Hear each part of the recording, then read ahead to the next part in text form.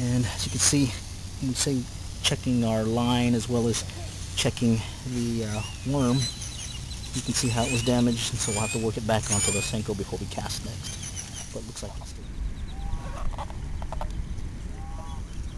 Another one on a Senko. Looks like the little guys want to play today too. You can see it's well hooked with a 2-aught worm hook. I guess when we got off one of the beds, and you can see it's at Senko where we had to chop off the front end to reuse it. And looks like the bass still like it.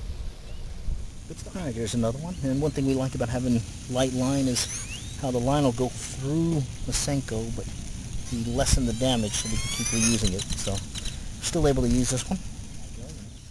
We can get another one. Alright, so here we are again with another bass. Same Senko worm. And same situation where we got the line going through, but we're able to reuse it. So, we think we can use this one some more. So, good stuff. Alright, another bass on a Senko. And again, you can see how the line has gone through the Senko. And we got another one on the Senko, and you can see the Senko is pretty much beaten up. So we're going to call it a trip and see if we can get this posted, and hopefully some of y'all will see how we have been using our, which is the 4-inch Yamasenko made by Gary Yamamoto.